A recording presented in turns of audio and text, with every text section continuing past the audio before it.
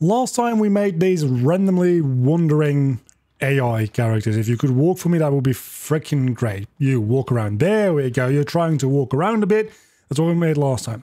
Today, we're going to get started on the first little bit of what you see here. And that is an AI that'll shoot at me when it sees me. As you can see, there's lots of room for improvement. We won't get to the actual shooting today either. We will just be talking about the bit where it perceives you, because that in and of itself is complicated enough. So what we have here is the things that we made last time. We made our character, our movement task, our behavior tree, our blackboard, and our AI controller. We're going to be opening up the AI controller, which is over here. And to the AI controller, we're going to add an AI perception. So we have AI perception over here. And we're going to add perception, sense config, add an array element, and add in sight. You can also set a dominant sense. I think this only comes into play if you have multiple senses, but you know, you might as well just set it to sight so that nothing weird happens. And then it's very important in your player character, which in this case will be our first person character over here. When you open that up, you also need an AI perception stimuli source, which you can just get by AI perception stimuli source, as you would expect.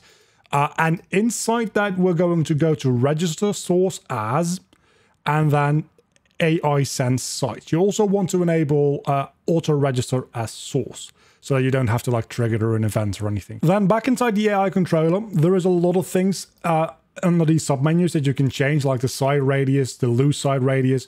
The side radius is when the AI starts perceiving you, but if it starts perceiving you and you take a step back, it won't lose that perception of you until you reach the loose side radius. So if you want them to be not able to see you, but once he sees you, it'd be very difficult to get out of his range, you would set this, for instance, like 150. Very, very small. You have to be right up against him to actually have him see you. But then, for instance, set this to 5,000 so that you have to run away very, very, very far in order to lose it. That being said, the usual 3,000 and 3,500 kind of work well enough. Peripheral vision is exactly what you assume it to be. If you set it to 180, its peripheral vision is going to be 180 degrees. If you set it to 90, it's going to be more or less what you would normally expect. Having the perception selected, you will have to right-click here and then add event for AI perception. Event dispatchers, and you're going to go to the bottom one. Add on target perception updated. So this means that when it goes from seeing something to not seeing something, or from not seeing something to seeing something, this event will get triggered. We have an actor and we have a stimulus. So we right click on stimulus and we split that structure pin, because the only thing we really care about at this point in time is whether or not a stimulus was successfully sent. This will allow us to know whether or not the character has just entered or just exited the sensing range. So we're also going to want to check whether or not it's actually our player character that we're working with here. So what we're going to do is we're going to drag off the actor. We're going to cast to whatever your player character is. In this case, that's a BP first person character. And we don't really do anything with this character pin at all. It's just to check whether or not it's that specific character. So after that, we're going to set a value as a bool. And you might see that the thing you need isn't here. Turn off context sensitive, and now we can set blackboard value as bool. We're going to have to get the blackboard, obviously, for that. We're going to have to make literal name. And we can call this something like can see player. And we hook that up into there. This is important that it's the exact name that you're going to give your blackboard key in a second. And then the bool value is going to be equal to stimulus successfully sensed or not. And that's everything we need to do here. So now we can move back to our behavior tree, which, if you remember correctly, looked like this. It's not much of a behavior tree. Nothing much is getting decided here. It's literally just doing one thing, then the other, then one thing, then the other.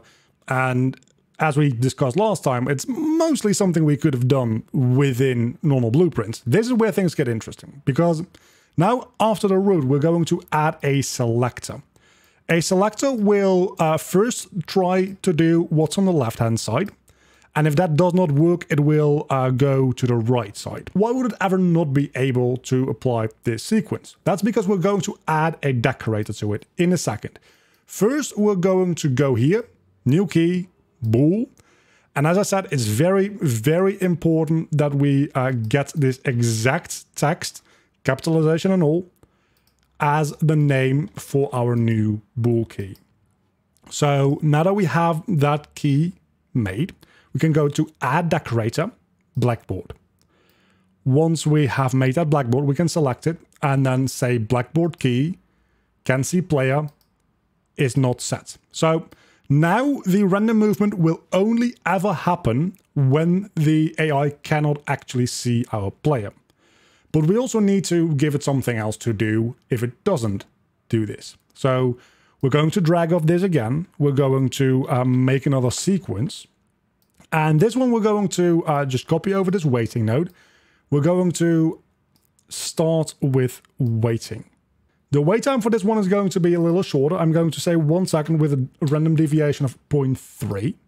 And just to be sure that this works as intended, we can copy over this blackboard condition and select our sequence here, paste the blackboard condition, and then set this to is set. So now, every time this tree runs, it'll go to the left, check whether or not can see player is set. If it's not set, it'll do this sequence. If it is set, it'll go back to the selector and pick the next one down the tree. Then can see player is set, should be true. Then it'll wait and do whatever action you put after it in the sequence. You probably also should go over to your decorators and observer aborts self, lower priority, or both. I would advise doing both here. So what that means is if you're in the middle of doing one of these sequences, let's do both. If you're in the middle of doing one of these sequences and your player changes from being inside to not being inside, it doesn't finish the waiting tasks here. It just immediately jumps back up to the root and runs the behavior tree again, so that you never get stuck with an enemy AI that's just doing the wait node thing before moving on to doing more AI things. It gets a lot more snappy. And then once you get into the game, the moment the AI senses you, it will start doing whatever task you set it to do. In this case, that'll be shooting me, but that could also be chasing you, right? You could say, if, for instance, you see me, you start moving towards my location, and it's not that difficult to do that. As a matter of fact, it's actually easier than the shooting thing. So you can really put any task you want after this. This is just about how you can sense the player. It's relatively easy, but it's a very, very powerful tool because, as you can see, it's sensing me, it's tracking me. The tracking will be a point we talk about in the next video, though.